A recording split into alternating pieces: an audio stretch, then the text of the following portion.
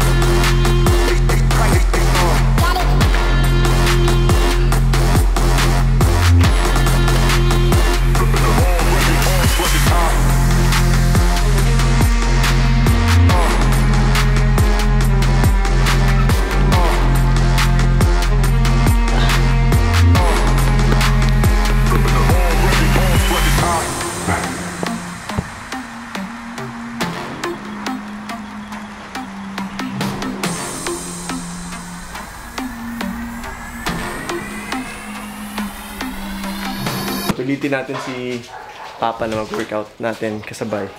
Almost every day. Unti-unti lang.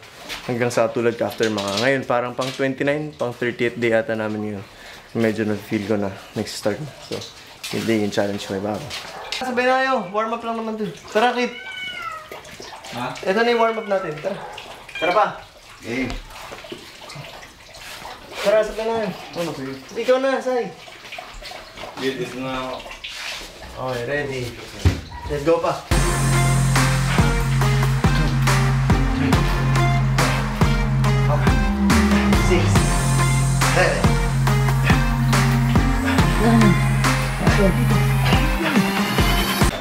Ten lang, 10. 10 lang pa. Hinig na. Ganito yun, no? Full cagar. 10 mo yun? Hinig na yun. Bigyan mo kayo sa Pa! House mentality, tara! Nakikita ko si Coach Mab, saka si Pino. Si Coach Mab, saka si Pino. Soon.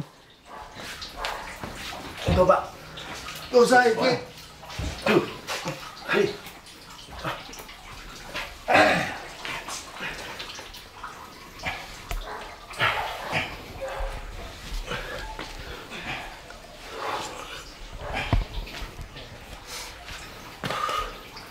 Kumang pa.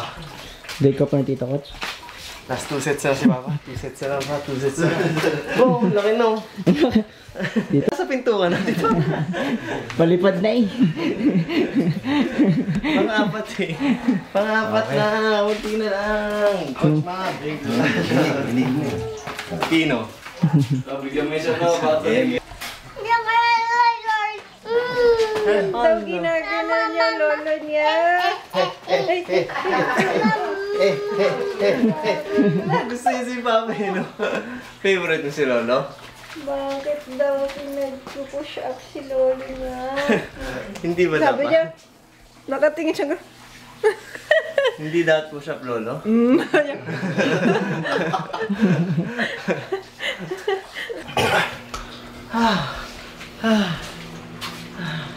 Push up ka din? Dito ka push up sa loob.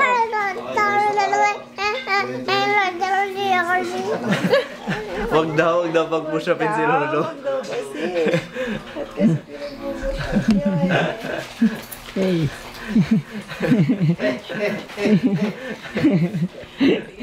Pista. Okay na si Papa, bukas ulit. Nakasipino. Kailangan sa vlog bukas nandun ka pa. Yan.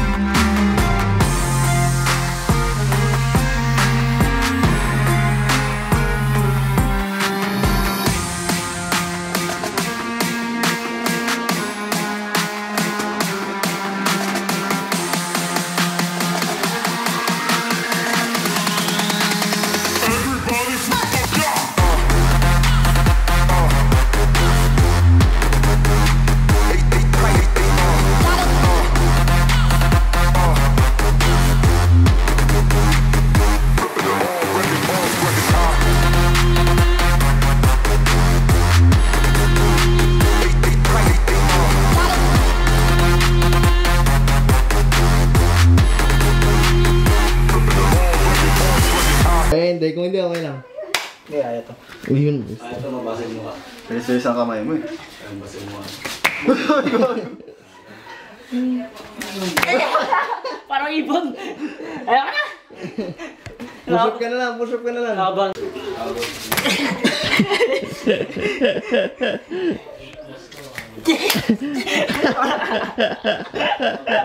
Tumayo ka eh. Dami. Lakas siguro.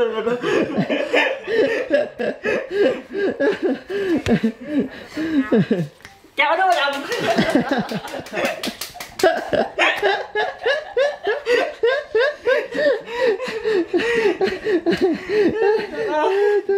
Hirap eh.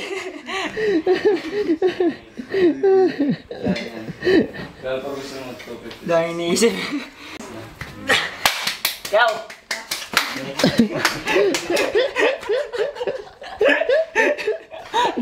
Kaya niyo, Kats. Okay, ako lakas dito.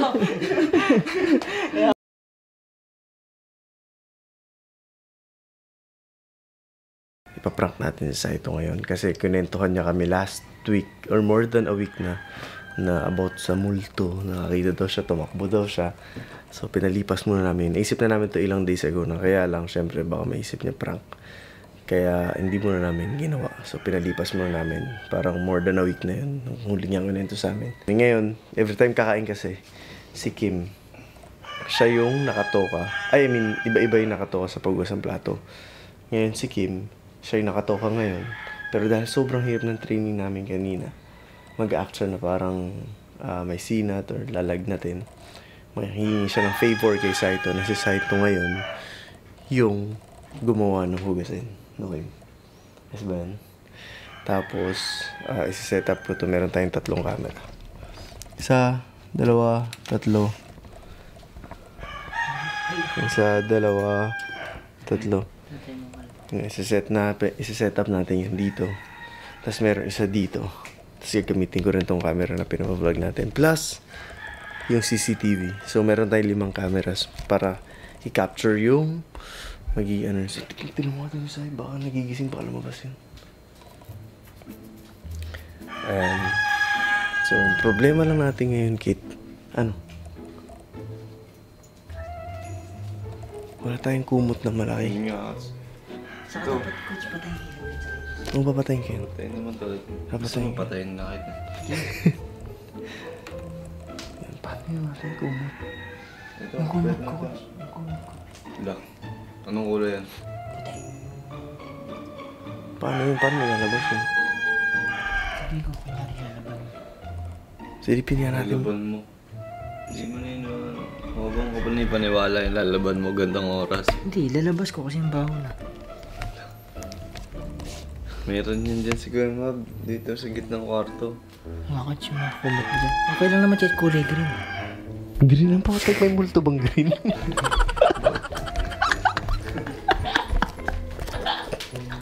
Kumaingay sa ito. Lumabas. Mga bangos ko yan. Ito ganyan. Dito. Mga penguin. Hindi mo gawin ng multi. Ibulok ka pala. Green din na sa'yo. Meron mo multo na kulay green. Pag nakita ko yung kulay green, matatawa pa ako yun. Yung problema natin. Paano yan? Ang plano namin, para nag-ugating, si Saito paano kung mas ng araw? Ang plano namin, si Sai, mag-ugas siya dito, di ba? Pagpunta niya dun sa loob dun, pag right niya dun sa dulo, dun nakatayo si Kim or si Kit. So, syempre tatakbo siya palabas dito. Palabas siya, pabalik ng kwarto. Paglabas niya, meron pang isa dito. Si Kit. Ngayon ang ano nasan siya? Ay ka. Baka tulog naman yun. Hindi, nag-cellphone. Syempre, lakad siya. Tulog siya. Pagtingin niya dito, yan, dito nakatayo. Either dun sa dulo. Si Kim or kaya si Kit. So, syempre, pag andito na siya, patakbo siya pabalik. So, yung takbo niya, kailangan natin makapture. Kaya, naisip ko dun yung camera. Para mapadali. Si Daddy na lang gawin natin ito para patakot talaga. Yung churbol lagi. So, ito ang isang camera natin. Paano ba takbo ni Saito? Kasi dito, so ipabalik yung kwarto. So naisip ko, pwede yung dito. Hindi naman niya siguro mapansin to, no? Diba? Kasi papuntang, dito naman daan. Tapos if ever dito naman siya magulat, didiretso naman siya. At saka kahit makita niya yung camera. Hindi niya na pag natarantay. Hindi, ang ibig sabihin, kahit makita niya yung camera, importante, nakuha na natin yung reaction niya, yung gulat niya ba? Diba? Tayo, tapos ay nalang po. Saka patay na ilaw. Tignan mo yung tsura, pag walang ilaw. Saan pa ako tayong kailaw dito eh?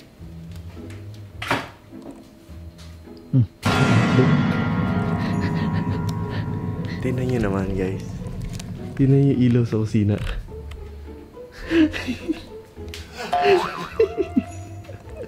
Cute. Cute pa tayong mga ilaw. Kaso, tayo ang problema. Pag magugas siya, bubuksan yung ilaw. Hindi naman siya aabot sa point na maghugas siya eh. Dahil bago pa siya maghugas, magugulat na siya. Bago pa niya mabuksan yung ilaw. Dito mo may natayo dito. Ayan o, nakaganyan o. Pahugas pa lang siya. Ayan o, pahugas pa. Nandito sa part na to, saan na lalabas eh. Kasi hindi ako pwedeng andyan. Kasi nga, galing ako sa kwarto, di ba? Pagkalabas niya, susunod na ako, tapos pupwesto na ako doon. Ay oo, ikaw pala problema. Kaya nga doon ako pupwesto. Kaya Kailangan paglabas ni Saito. lalabas na ako. Sumunod ka na kaagad. Saka ako, dapat andun yung kumot ko. Para tanggalin ko na lang. Sige. Ay, pa pala isang challenge natin. Mag-act pala to ng nilalagnat. So, hindi siya pwedeng nasa labas na. Kailangan si Saito unang lumabas. Kailangan mabilis ka. Hindi. Kailangan natin mag-recruit. Kulang tayo sa tao. Si Daddy. Si Daddy. Hindi, Coach, pwede naman ikaw. Kasi wala naman ang camera eh. Ayo, hindi naman ako hawak ng camera eh. Gano'n lang. Dito talaga siya magugas. Tapos once na nakita na siya ni Saito, dapat lalapit siya kay Saito para tumakbo si Saito pala. Hindi na, pag multo yun, kahit di gumagalaw yun, tatakbo ka talaga rin. Pag nakakita ka ng gantong multo, hindi ka matakot kasi. Oh, pogi naman talaga Pwede na Laking multo ah. Pwede na mamatay. Buka muna, baka si Saito lumabas. Kit, maganda yan. Doon sa pinto, nakabukas, kahit ulo lang nakagano. Pero nakakumot pa rin ako. Hindi na. Ha? Hindi na siguro. Nakakumot. Kumot pa rin. Pero hindi na kailangan buo, kasi parang ulo lang Pwede gagano. yung tuwalya na nandyan. Pero kailangan covered na covered talaga. Nakapagtaka ang cute na multo na to. Naka-cover nga eh. Ayan, so guys, nakaset up na yung mga camera natin. Gamit natin phone ni Kim. Camera number. Hindi ko na alam kung number, basta may camera dyan. Tapos yung pinang-vlog ko na camera, dito ko ilalagay. Ayan, dito. Hoping na walang mapansin si Sai, pero sa ganong sitwasyon, malabo mapansin ni Sai ito yung mga ganun. Ito, yung camera doon. Okay, ganito gagawin namin.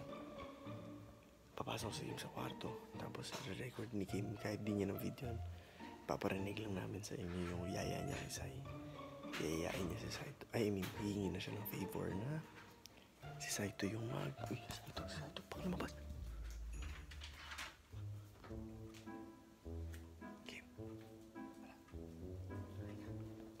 Ayan, so ayusin mo yung yaya mo. I mean, sabihin mo yung sinisinat ka. Hingi ka ng favor lang. Favor. Basta ikaw muna ako tapos mga 2 minutes. Let's do this.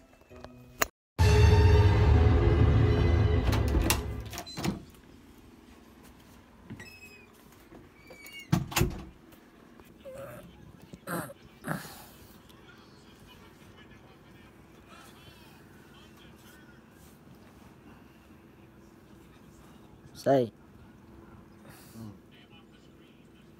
Ikaw muna magugas. Putik, di ko talaga kaya. Para akong lalagnatin. Sai. Ikaw muna magugas. No. Yung plato doon, yung pinagkainan, yung pinaglutuan pala nung isda. Di ko talaga kaya. Ako na bukas, promise. Okay lang. Sige. Pagkasa lang. Baka kasi pagalitan tayo, Titel. Sige.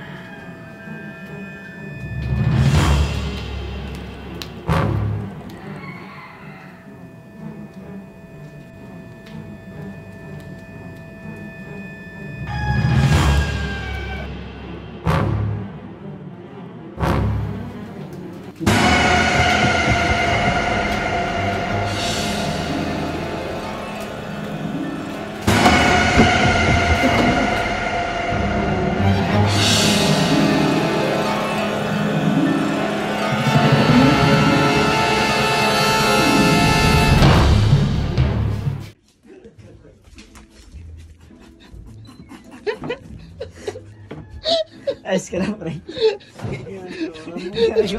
Ay, ginagawa mo. Mumutlayan tala. Yan sa'yo, te. Prank yun. Ito ako nga yung nasagdanan. Voice ka, pre. Te, kanina pa ako eh. Ako nga yung nasagdanan. Cute ka, girl. Bakit ang gulat mo, girl? Ang tagal nating sinet up yan, no, Kim? Kaya na pa kami nasa labas. Paano siya nagulat sa'yo? Hindi siya kanina. Magugas na siya eh. Pupunta na doon sa kusina. Parang pupunta na doon sa ilaw ata eh. Ayos ka lang, guard. Parang naging joke eh.